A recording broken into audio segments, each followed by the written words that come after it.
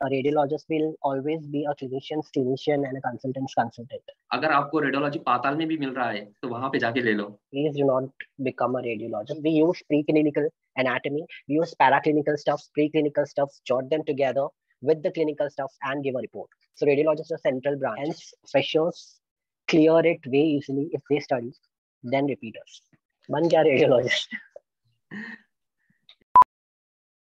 So ये तो हुआ अपना diagnostic part.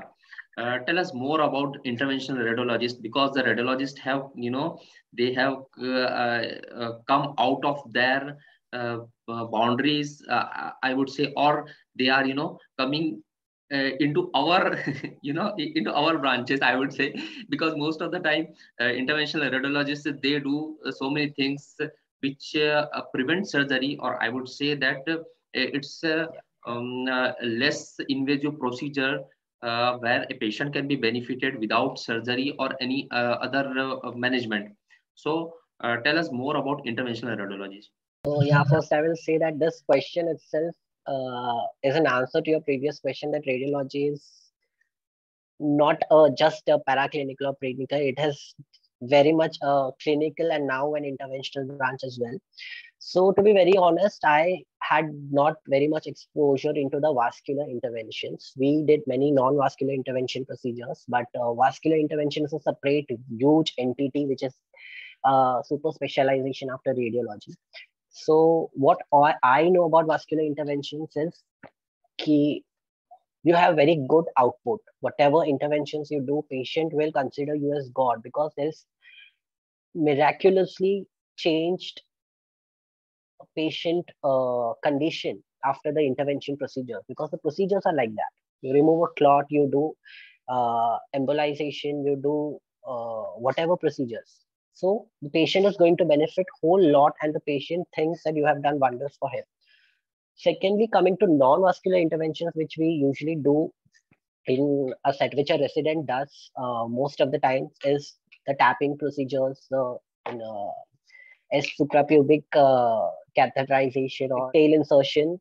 So it is purely skill based now. So coming to the skills, करते करते हम सीखते हैं. One more thing where the previous question, I would say this intervention thing, you get more and more hands-on in government institute rather than private institute, because a private institute, a consultant or a patient will never let the resident do it independently. We get here all the procedures to do ourselves independently, and we are taught properly before we do it. Unless we read the procedures well, no one's going to give us the procedures to do it on our own. So it's a rewarding thing even for a radiologist कि भाई तुमको आता है तो तुमको करने मिलेगा, नहीं आता है तो नहीं करने मिलेगा. And this one thing is, बाकी कुछ भी आप बाद में सीख लोगे.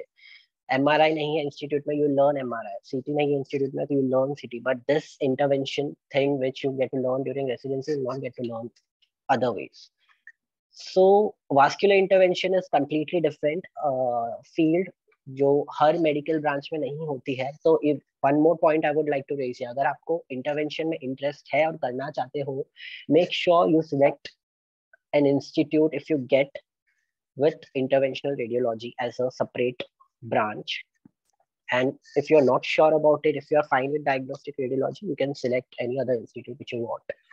So that is it. What are the super specialty branches you have in radiology, or what are the options for MRCR or FRCR? So post radiology, you have many options. You can go for DM intervention, DM neuro intervention, or you can undergo fellowships. You can select a specific area of interest, like you can do fellowship in breast imaging, you can do fellowship in musculoskeletal imaging and intervention. There are fellowships in fetal imaging. So depending on your area of interest in residency, which you like, you can proceed further with refining yourself in that particular field in the form of fellowships.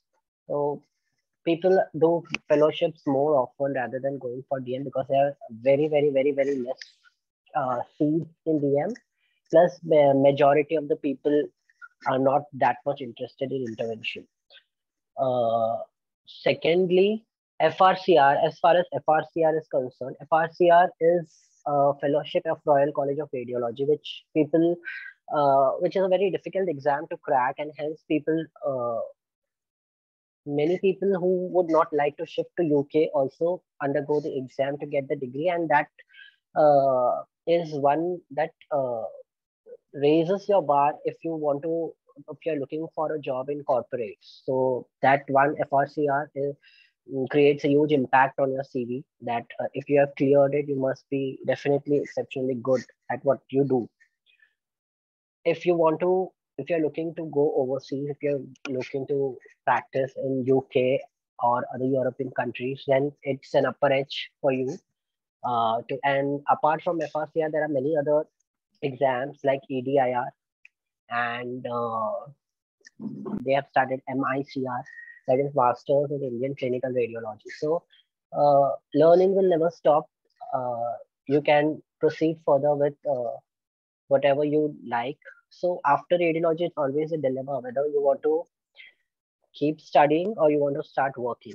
So your choice. How would you like to go ahead? So now you have passed your MD radio diagnosis. Now, Yeah. after you have entered into the market, I would say, or the real clinical practice. So, Yeah. tell me, what are the opportunities for a fresh radiologist? So once you come out with your degree of MD radiology, there is actually, I won't say you have to struggle real hard to find something. There are plenty of opportunities waiting for you outside. तो यहीं पे ये मुश्किल हो जाता है इस बार, since you get so much of work outside, you are in a dilemma कि अभी आगे काम करना शुरू करना है या हमको fellowship करना है. And it's always because you get a decent pay if you start working, but if you go to fellowship, it's like residency only, extended residency. तो वही है, if you are interested, so if you want to survive in the corporate world in metro cities, so specific fellowship requirement is there, or fellowship होती है तो it becomes easy for you to survive in the competitive world. And even if you don't do anything ahead and you are planning to build up your own center, or you have got a good work, then also it's fine. It's not very much necessary to go ahead with fellowships. So you mean to say, okay, once you are out, you don't have to wait or you don't have to struggle. There will Yeah, be so there are many opportunities, so many centers plenty are of waiting for you. opportunities. So Yeah, it's just like take a degree and then start working. it depends how do you want to. If you still feel you need to grow, you can. If you still feel you need to learn a lot, if you still feel you need to explore more, you can stay in touch with some medical college or some multi-speciality hospital where you will be getting follow-ups of the patients you do, which will not happen in your private center. Once a patient goes, you don't know if you will get the follow-up back on. So that's the difference. Money you will get now. Okay. So how is the life of a radiology consultant? Like after 5 to 10 years, because most of the aspirants they want to know, okay, what will be the future, because you are into this field for quite a long time and you have seen your seniors. So what is your say on that? Like the initial period is quite smooth. I told that there are plenty of opportunities waiting for you. Now, life of a radiologist, I'll say that it's quite structured. Structured as in it's you who decide if you want to stay busy or if you want to stay relaxed. It's you who will decide how much you want to work. If you want to work more, you can do it. If you want to work less, you can structure it accordingly. So it is on you कि तुमको जैसा चाहिए वैसे तुम कर सकते हो आराम से. You can if you want to work and plus go study something ahead, you can do that also. But everything uh, is very responsible ahead. Once you are post residency, post resident, each report you give outside, you feel कि okay, चलो इतना ज़्यादा ये नहीं है, but your responsibility increases as a radiologists outside. So that is one there. Once you are clear, once you are very confident about your subject, then you can definitely go ahead in a smooth way, structured way. Life is sorted. Okay. So there is like nothing to worry about work-life balance, because in the emergency branches or like surgery, medicine, these guys, they don't get much time to spend or to pursue their hobbies or for family life, social life. So you are saying that as a radiologist, you can enjoy these things. Yeah, I mean that's what I said. We can structure it ourselves. ऐसा नहीं है कि radio में emergency नहीं है. There are emergencies in radio, but you won't find any workplace where one person is continuously working for 24 hours. There are shifts. If you want to do emergency, you can work in the night shift hours. So the working hours are pretty much sorted everywhere. You will find a radiologist 24/7, but there are different people working in slots. So that in that way, it's easy and it's quite not so tiring, I'll say. Okay. I'm asking you the last question. Uh, you just summarize what are the pros and cons of radiology as a postgraduate specialty. Okay, so I'll start with pros. Like I said before, flexible working hours, structured working pattern. So you decide how much you want to work. That's completely up to you. Uh, Second thing, uh, radiology is requires a very vast knowledge. So it keeps you updated with the knowledge of entire medical field. So what happens is you whenever some modality person talks about some specialty person talks to you about something, you are well acquainted and you know the subject. If not fully, at least you have an idea of every subject in MBBS. So that is good that you are updated with all the fields. उसके लिए थोड़ा मेहनत भी करना पड़ता है. The syllabus is vast. That will come in the cons, but yeah, you have to read everything. Then next thing is the subject is very fascinating. It is new, especially if you are a technology savvy. So it's like intermingling some medical thing with some technological stuff, which is very interesting. I find it very interesting. Next is early settlement, decent pay. Yeah, I'm saying decent pay because radiology is earning money and is a gold mine is all not very much unless you have your own center, but the pay is decent and you can easily survive. Coming to cons, so like I said before also in this interview, the amount of money a radiologist will earn is not proportional to his or her skills. This is a con. Second is the earning is all will always be a plateau if you're working in some private center or somewhere. There won't be any major growth unless you own your center. Third thing is the saturation. Obviously, there's saturation in all the branches, but with radiology being an MD also, you will have to compete with other consultant radiologists who are not MD, who have not spent 3 years.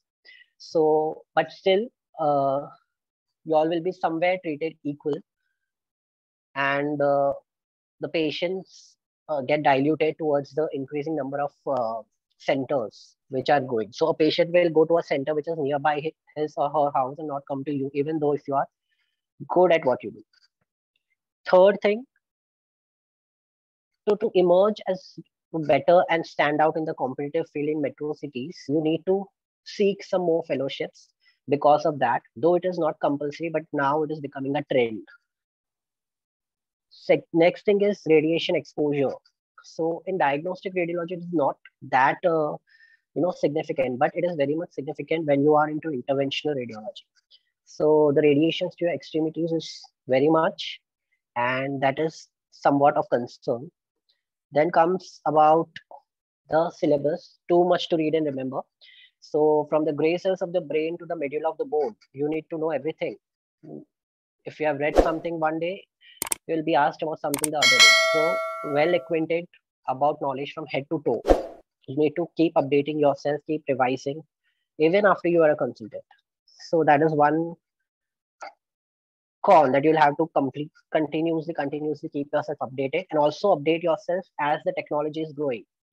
So ऐसे नहीं बोल सकते हो कि I don't know to operate this, I don't know to use this technology. You will have to learn. As the machines advance, you have to advance with it. Next thing is the artificial intelligence, which is soaring these days. So maybe in coming 10 to 12 years, because of this artificial intelligence, one radiologist who is very technology friendly will be able to handle the work of 10 radiologists together. So that is one thing which we are all bothered of, that once artificial intelligence rises, there might be a chance that radiological uh, need decreases. Medical legal cases, medical legally, these days very important to avoid mistakes. So you have to be to very on point and concentrate while you report, especially the medical legal cases. And lastly, I would say the most important core, which I guess I've discussed before also, that a patient will always remember and praise the clinician and the operating surgeon whom you have provided the diagnosis or helped, but will not remember you or will thank you or whatever. He will not even know your name. Okay, so many patients think that the technicians have scanned them and it's over and you're just going to sign the report, which is obviously not true. So that is one major con. And but at the end, we all know, the clinicians know, and everyone knows the importance of a radiologist. And as all the radiologists, keep saying that a radiologist will always be a clinician's clinician and a consultant's consultant. So that is how it goes. Being a radiologist is not very easy. It takes a lot of hard work and struggle to study, read, keep yourself updated, and confidently sign a report that you have given. That's it. Okay, thank you very much. Uh, we all, as a surgery community or as a clinician, we do appreciate your role, and we know how pivotal role you play, because without getting those information, which I would say, you see the unseen before opening the abdomen, you see all the things. So obviously it is of great help whenever we get information from your side, from your skills.